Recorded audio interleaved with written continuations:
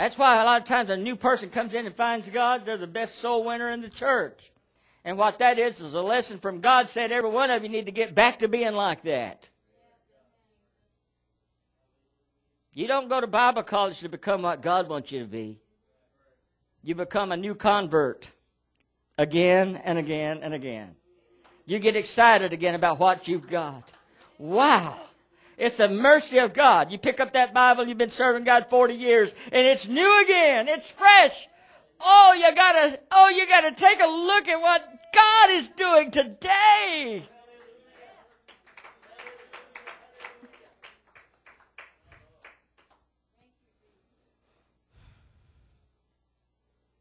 God is so good. Now I'm finishing shortly. But he that believes on him is not condemned. So that, if that's the truth, do you believe the Bible? If he that believeth on him is not condemned, that means that everybody that ever went to a Billy Graham crusade and went up front to pray when George Beverly Shea was singing Just As I Am were not condemned. If that messes your thinking up, you need to get back to the Word of God. I'm reading the Bible here. This is a whosoever will book. This is whosoever shall book. And this is he that believeth on him is not condemned. Red letter, words of Jesus writing. And he's right.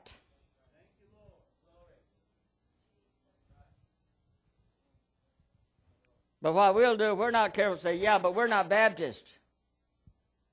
Well, neither was Jesus. But we sure can brag about it when a Baptist becomes a Pentecostal, can't we? And Jesus gives them the Holy Ghost while they're still Baptist. Some people can't accept their Holy Ghost until they become a Pentecostal. Who are you? Do you give them the Holy Ghost? If this Holy Spirit came from God, and when they become a Pentecostal, oh yeah, this is brother so-and-so, especially if he pays good tithes. It's the same Holy Ghost he got when he was over there in Presbyterian or Methodist church. Same Spirit. But the difference is he changed labels now. Came acceptable amongst the capital B believers. I'm a real believer. As I've said many times, Jesus Christ goes to church every time the church doors open. And as soon as somebody shows up in a Methodist church, Jesus is there. As soon as somebody shows up in a Catholic Mass, Jesus is there. And you may not want to believe it, and you may want to stone me to death, but I'm joining in with Jesus' crowd, whether you like me or not. Hallelujah, hallelujah. Now, I want to make it plain. I have a tendency to say, I'm not saying you're saved. I'm not saying you're saved to satisfy all those who try to figure out what I'm saying, because I'm being judged right now by a lot of people around who think they know me. But I'm also here to proclaim, no matter what they think, that if you believe, you're not condemned. That's the Word of God. And certainly not condemned by Jesus. And if you're not condemned by Jesus, who are we to condemn these people?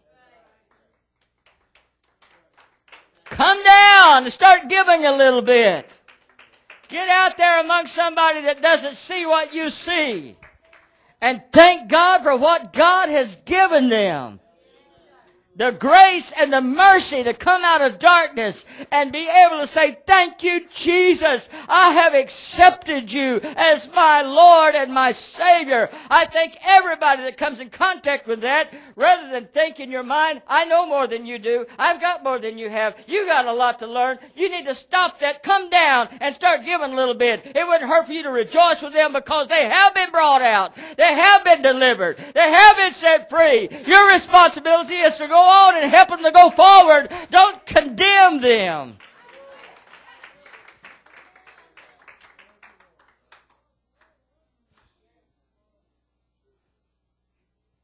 And we don't need debates where at what point is the blood applied.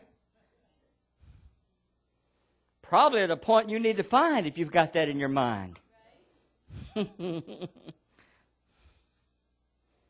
Thank you, Jesus.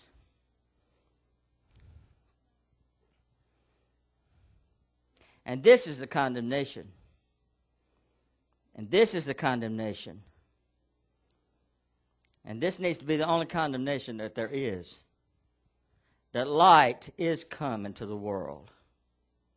And men loved darkness rather than light because their deeds were evil.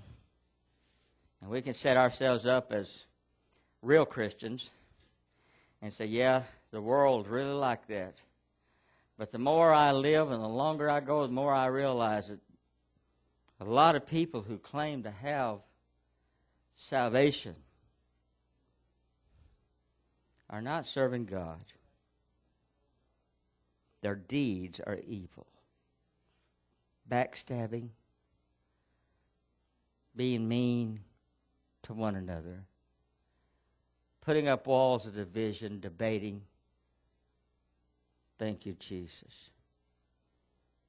I believe it's possible that a Jesus name, Holy Ghost filled, tongue talking person can live in this world and have a friend that does not believe this and be a friend and not cram it down their throat and find out where they are and walk with them in kindness and yet not lose what you've got. Well, we're all scared. Yeah.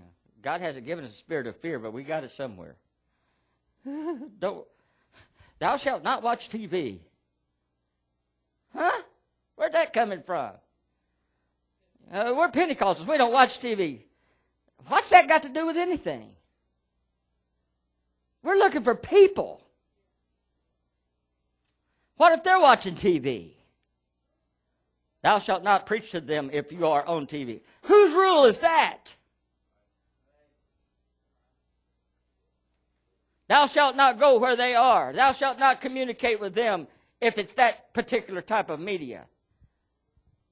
Why do you teach this stuff? Because we're afraid that somebody involved in this might get affected by that. Afraid, where'd that spirit come from?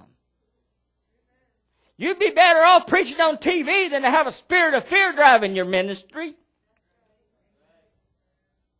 And anybody that doesn't have enough salvation to be able to choose what to watch or not watch, or whether to even have one or not have one, needs somebody that's humble enough to let Jesus use them, to let them know it's not what you own or don't own, what you watch or don't watch. It's whether you love God enough that, and whether I love God enough that we can accept His kindness, His grace, His meekness, His plan of salvation.